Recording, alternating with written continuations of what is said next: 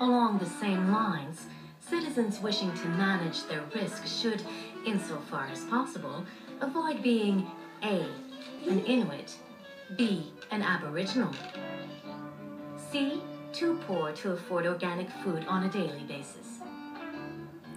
They should also follow the numerous recommendations offered by the industry for protecting themselves from cancer. A diet rich in fiber together with fruits and vegetables can reduce your risk of cancer by 40%.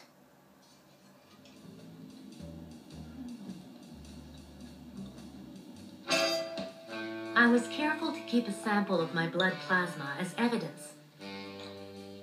I wanted to present it to chemical companies and give them back a few of their molecules. An unusual and somewhat intimidating mission.